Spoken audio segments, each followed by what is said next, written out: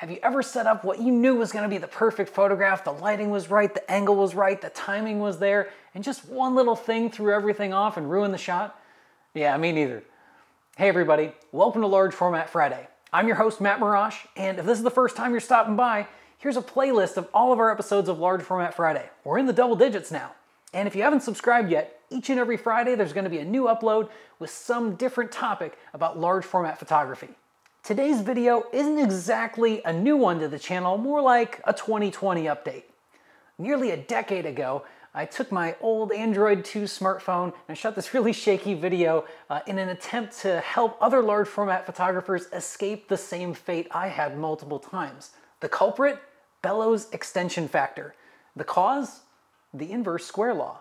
So when doing research for this topic, it turns out photographers get very personal about how they arrive at Bellows Extension Factor. It's almost like talking about making the perfect cup of coffee.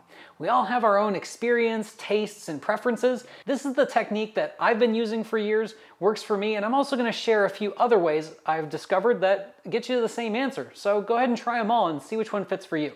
You may have already had some run-ins with the inverse square law when taking an off-camera flash class or just thumbing through a photography textbook. If you haven't, the inverse square law states that the intensity of a light source as it radiates from that source is inversely proportional to the square of the distance traveled. To put it simply, the further that light travels from its source, the less intense it's going to be because it's going to spread out further, and that drop-off is pretty much exponential by the time you get far enough away from that source. You can imagine that a camera that has one of these little accordion-style bellows can also succumb to that. So let's say I'm going to take a landscape photograph and I take my big wide-angle lens out, my 150mm, and I want to photograph a subject that's maybe about a dozen meters in the distance. It's really far out there. To get that subject in sharp focus, I'm really only going to need about the same amount of bellows as the focal length of the lens. So my 150mm lens will only need about 150mm of bellows. But let's say in that same scene, I want to frame up something really close to the camera, and I have to rack out that bellows way, way, way close. Think of it like pulling a magnifying glass away from your eye. Your eye looks normal size when it's really close to your eye, and you pull it further away and you get that magnification effect and your eye gets all big and goofy and funny, right?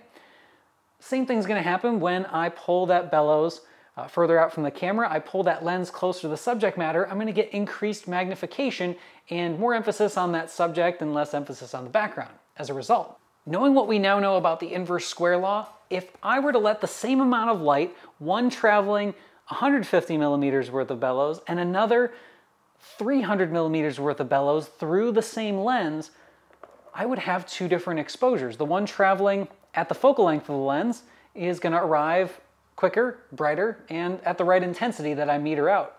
But the one that has to travel that further distance, that light is spreading out and it's losing in intensity. And in order to save that exposure, I'm going to have to compensate for my Bellows Extension Factor.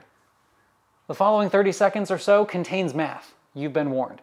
So to find our Bellows Extension Factor, we need to take the total extension of the lens, divide that by the focal length of the lens, take that number and square it. So in this case, I have 300mm of bellows, divide that by the infinity focal length, which is 150mm. That gives me a nice round number of 2. I square that, that's 4. So our Bellows Extension Factor is 4, meaning we're going to need to somehow let in 4 times as much light to our camera to get the same exposure when I'm photographing at infinity focus versus really, really, really close. So once we know our Bellows Extension Factor, we can start relying on those variables we know and love from photography, our aperture and our shutter speed. If you like to use aperture, take that Bellows Extension Factor, log base 2 of that number, and that's going to give you how many f-stops to compensate with. You'll have to open up by that many f-stops, or you can take that Bellows Extension Factor and multiply that by the effective shutter speed that you've got, and that will give you your new reading. I don't really consider ISO an option because Bellows Extension Factor, once you get used to it, it's another thing you do. There's already so many things you're doing. What's one more, right? If you choose to use ISO, you're now intentionally pushing and pulling your film. And I don't know about you, but the cost to sheet film, it has me not wanting to experiment as much with push and pull, unless I really know I can get away with it for certain scenes.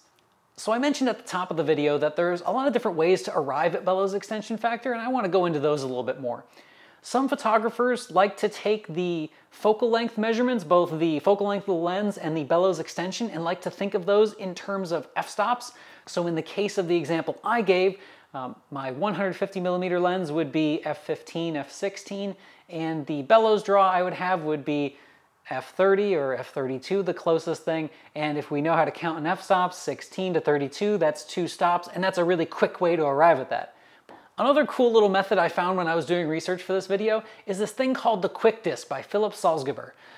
I'm sorry if I butchered your name, Philip. I'm going to put a link below to where you can download the one-page instructions and little cutout for it. It's this little chip that you placed in the scene, and then another little chip that you would measure on the ground glass. Basically, you would find that chip in your scene, put the target right next to it, and measure it. And based on the difference in size and magnification, you would be able to say, okay, I need this much bellows factor based on magnification. It's free, just download it, print it, and use it. If you lose it, you print another one. It's pretty great. Okay, so before we go, there is one other way that photographers would use to calculate bellows extension factor, and I think it's a little, how do I put it? It's a little outrageous.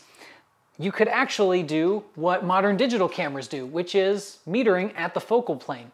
So there were a few select companies. Symmar was probably one of the more popular ones, and not just because I'm a Symmar fanboy, but they had this thing called the Symmar booster.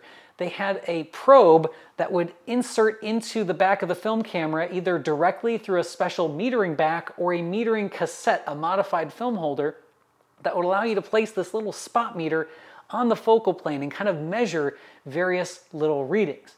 Overkill? Yes. Effective? Very.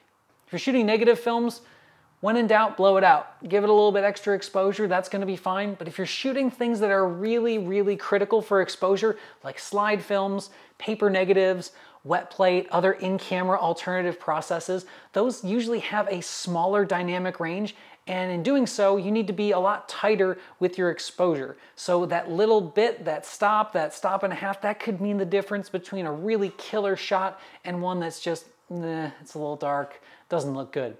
The last thing I want to happen is you guys to watch this, go home and say, I don't need this. You need to consider bellows factor. If you're doing a lot of up-close work, you're shooting portraits, it should be in the back of your mind, okay, what's my bellows factor? And just make it another part of doing the dance with your camera. Bellows extension factor is just one of many things that can go wrong in a large formatted exposure. And if you're new to large format, don't lose hope, don't get bummed out. This happens to all photographers working with large format. What picture did you have that totally didn't come out because of bellows extension factor? I want to know down below in the comments. And if you have any questions about this, drop those down below too. The chat so far has been really positive. Let's keep that going, guys, and we'll see you next time for more Large Format Friday.